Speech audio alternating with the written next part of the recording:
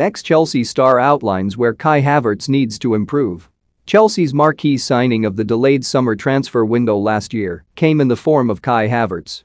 The then 20-year-old had been a rising star in the Bundesliga for several years and looked primed to grow into one of Europe's elite attackers. So, it wasn't too surprising to see Bayer Leverkusen demand £71 million from Chelsea to part with their best player. However, for many, such a high fee did not look all that worth it throughout much of last season. Since making the move to England, Havertz has endured a fairly mixed go of things. Under Frank Lampard, he struggled to fit into the Blues system and was also forced to deal with a bout of COVID-19 early in his Chelsea career. With Thomas Tuchel at the helm, however, Havertz improved a great deal towards the back end of 2020-21 and would score the winning goal in the 2021 Champions League final.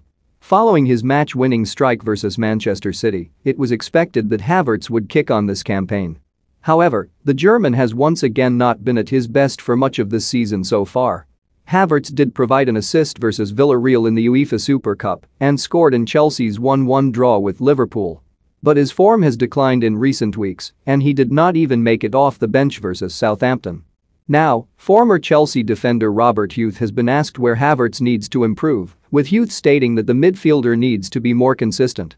Consistency is what Kai Havertz will be looking for. He's had some good games for Chelsea and some games where he's struggled, which is normal.